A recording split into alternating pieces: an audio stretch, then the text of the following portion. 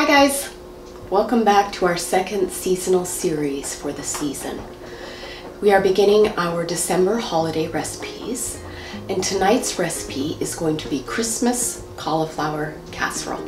So come along with me and let's get started.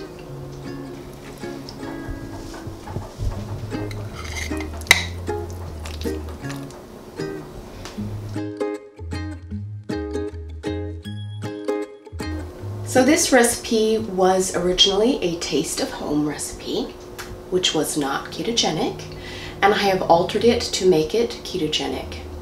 And it's very simple, it has very few ingredients, and you could actually make this ahead if you wanted to in preparation for your holiday meal so that you wouldn't have to cook it when you're cooking the rest of your food for your Christmas dinner. So it's very easy. And it should be very tasty because I've added bacon. Bacon makes everything tasty. So let's go ahead and jump into it. To begin our Christmas cauliflower casserole, we need to do two things. Preheat our oven to 375 degrees. And we also need a 9 by 13 inch casserole dish, and I have greased mine with avocado oil spray. So anything this size, 9 by 13, will be perfect for this casserole. I've also warmed 8 slices of bacon in a little bit of rendered bacon grease just to rewarm them. That's a half a cup if you're using crumbles. So you are going to need 3 pounds of cauliflower. You can use fresh or frozen, but it needs to be cooked. So I have 3 pounds of cauliflower here. In a separate small bowl, you're going to need 2 cups of sour cream.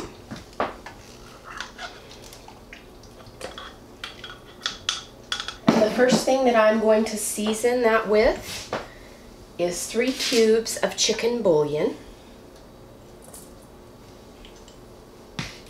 And I'm just going to work that into the sour cream.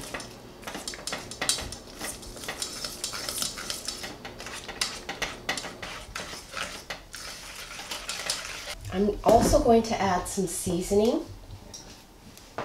I'm going to add a little bit of garlic powder. I'm going to add a little bit of sage. I'm going to add a little bit of salt-free seasoning. I'm going to add a little bit of salt and some black pepper. And then I'm also going to add 1½ teaspoons of ground mustard. And you just find this on the shelf with the rest of your seasoning. And it's a little bit stronger than mustard in a container. But it's going to give us a nice mustard taste to our sauce. And I'm going to incorporate all of those into our sour cream. Okay, so that is going to form the base of our sauce. We are also going to need 2 cups of shredded cheese, and you can use any kind of cheese that you would like in this dish. I am using cheddar, and that's 2 cups. I'm going to take our sour cream sauce and put it in, because we're going to stir everything together.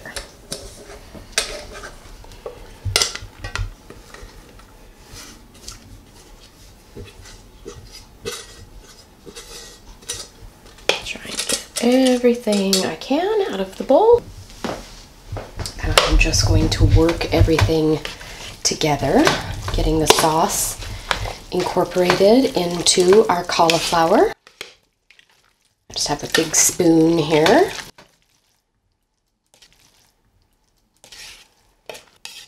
Okay. So the next step is I'm going to take the bacon that we warmed up and rendered in its own fat into our cauliflower. And I'm also going to incorporate that into our dish.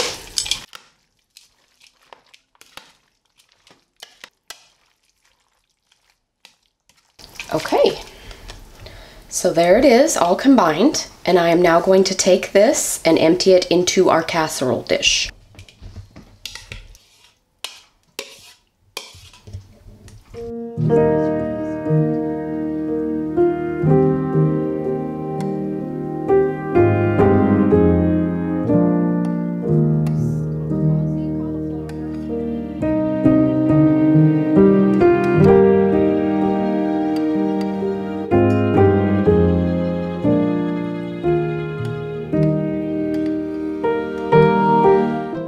So everything is into our dish now.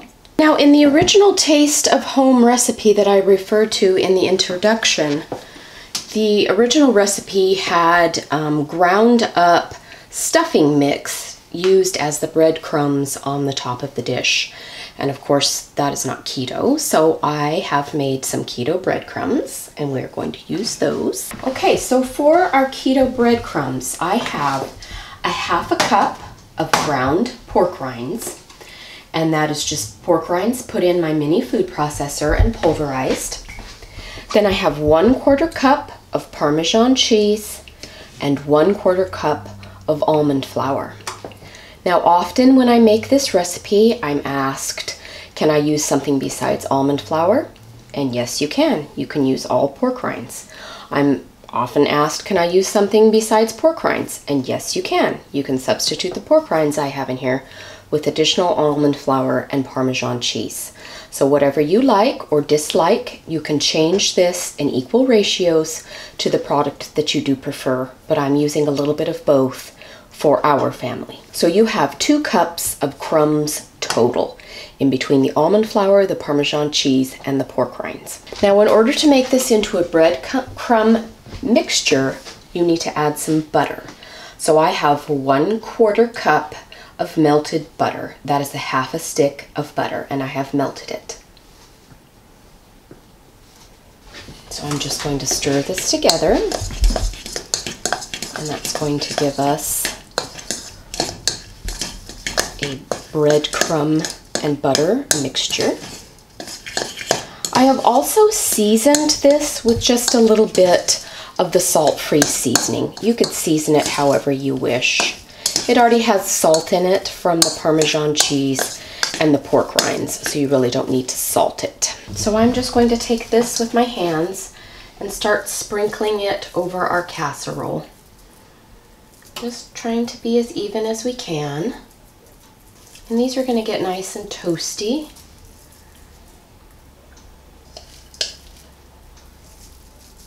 And if you want some additional brownness at the end of our cooking process, you can always broil the top a little bit.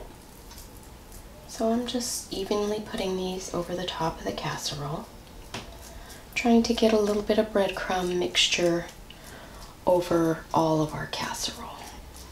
Now this is going to go into the oven, and you're going to bake it for about 30 minutes, keeping an eye on it. Since our ingredients are already cooked with the cauliflower, this is basically just a warming through and melding of our casserole together. Okay, into the oven, 375, and we are going to start at 1/2 hour, so that's 30 minutes. Okay, our casserole is ready to be taken out of the oven.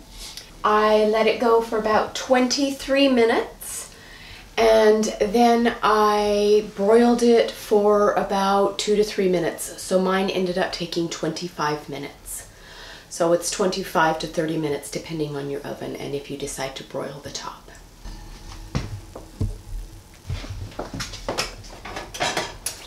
I'm going to let it rest for about 10 minutes, and then we will serve, and CJ will give his opinion.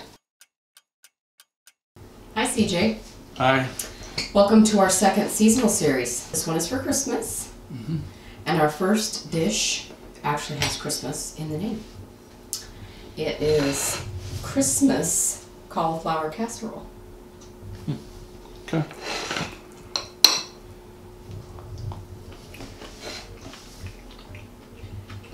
It's good. It's still hot, but I didn't burn myself. Oh, that's good.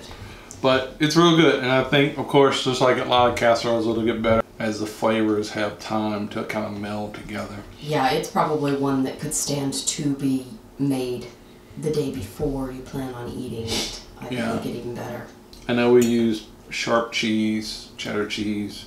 That gives it a nice little kick. I know we put some bacon in there. Mm-hmm. Can you taste the mustard at all? No. No? Okay. I don't taste. Yeah, actually I do. Do you? It probably will, but it's not, get stronger as it gets cooler. It's not super strong. Yeah. And I don't know if we've ever used mustard. I've never cooked with ground mustard before. Ground mustard, so I'm not, I think it's a different flavor than mustard prepared in a container. So it's good. I got some bacon on that bite, and I think it's really good, and it was pretty simple to make. Yeah, I think it could be played with. You could add some other things if you wanted, some onion or whatever. I think it's definitely a flexible recipe. Yeah, actually some green onions probably would be good. Or some chives, something. Yeah. But anyway, it's good just like it is, and it's super simple to make. Yes. I think people will like it. That's a bonus. Thanks, baby. Bye-bye. Bye-bye. Thanks for joining us again tonight, you guys. We hope that you are enjoying our seasonal series, and we hope that you will stick around for the rest of our Christmas series. Please consider subscribing and hitting the notification bell so that you do not miss out for the further recipes that I plan on making for this series. If you need any nutritional information, the full recipe for other recipes that we have made for the season, and also recipes that we made for the holiday season last year, those can all be found on our blog, and that is CJsKetoKitchen.com. We are also on social media. We are on Facebook, Instagram, Pinterest, and Twitter, and that is CJ's Keto Kitchen. We hope that you'll come back next time and see us again. And until that time, we'll see you then. It's cold Bye. outside, but the fire keeps us warm. We can spend the night underneath the mistletoe. And I've gotten you a present that I put under the tree. Tomorrow we're